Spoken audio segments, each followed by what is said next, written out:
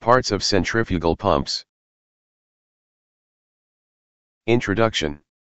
A pump is a device used to transfer different types of liquids or gases from one place to another by applying mechanical action. These devices typically convert electrical energy into hydraulic energy.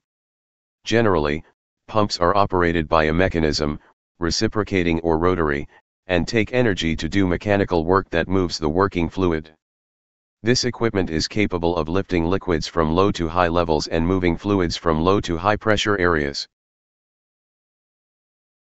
The different parts of the centrifugal pump are listed below. Shaft and shaft sleeve. Impeller. Casing. Suction pipe. Delivery pipe. Shaft and shaft sleeve. The shaft is a central part of the pump, which rotates with the connected impeller.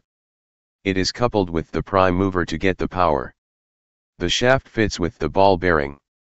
A shaft sleeve is also employed, which prevents the shaft of the pump from leakage and corrosion. One end of the sleeve should be sealed. 2. Impeller. The impeller consists of a series of backward curved vanes. It is mounted to the shaft of an electric motor. An impeller is a rotating part of the centrifugal pump. It is enclosed in a watertight casing. The centrifugal pump impeller is divided into three types. A. Open impeller. An open impeller consists of vanes attached to a central hub and mounted directly on the shaft.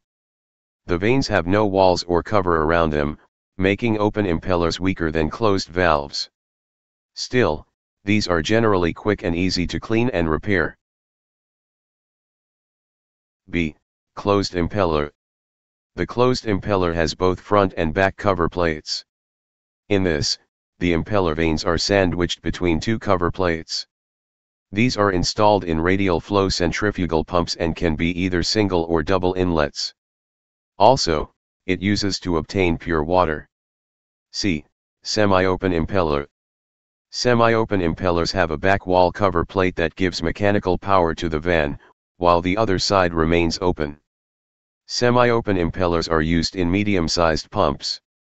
This impeller is designed for debris loading fluid. 3. Casing. The casing is an airtight passage surrounding the impeller.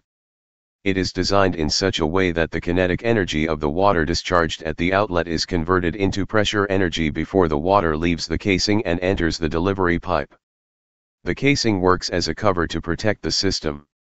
The casing of the centrifugal pump is further classified into three types. Volute casing, spiral casing. It is surrounded by the impeller. Such a casing provides a gradual increase in the area of a flow, thus decreasing the velocity of water and correspondingly increasing the pressure. B. Vortex casing.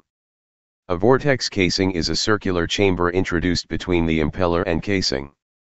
Here the fluid from the impeller has to first pass through the vortex chamber and then through the volute casing.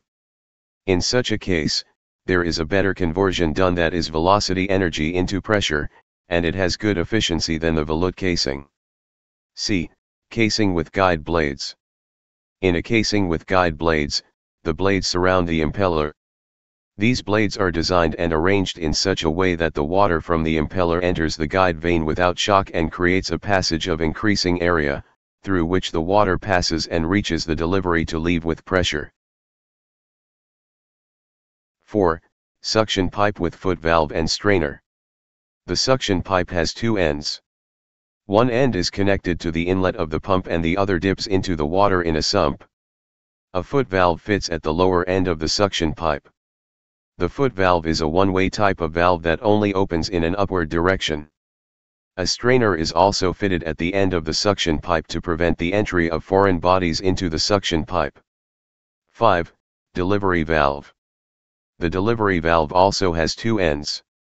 One end is connected to the outlet of the pump, and the other end delivers the water at the required height. Thanks for watching.